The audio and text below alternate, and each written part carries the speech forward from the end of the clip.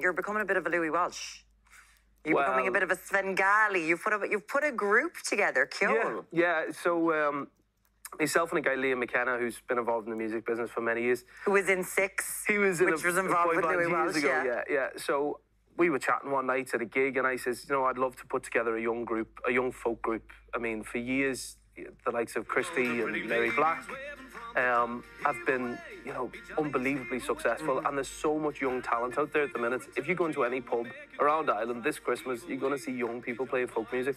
So we held auditions, come up with this group, and they're all amazingly talented singers, musicians. They write songs, and they've been on the road now for the last year.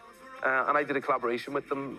This is another song off the album, Heave Away. Heave Away, and they're great lads. Honest, they supported me in a good few gigs recently. We did Glasgow Concert Hall, 2,500 people, and that was the biggest gig they've done. So it was really exciting for them. But they're doing really well. They've just released a new EP.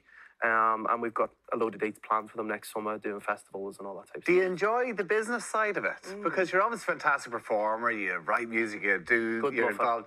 But the business, it's a total different ball game. It is. Yeah. Is it something that you're trying to even, diverse into a little bit as well as your own? I suppose the reality is I don't know how long I'll be doing this for, do you know what I mean? I'm still only young, but, and if I can help a young group like that and bring them on. I mean, I've been so lucky that the like of Daniel's been really good to me. If I went to America and he was gigging, he'd bring me on stage to try and promote me, stuff like that. So if I can do that back, it's you help the next one in line type thing, So. Doesn't that make your heart go? Great. He's the nicest man in the world. So if you had tickets to sell, he'd be like, come on down to my gig. Oh yeah, we did a stunt in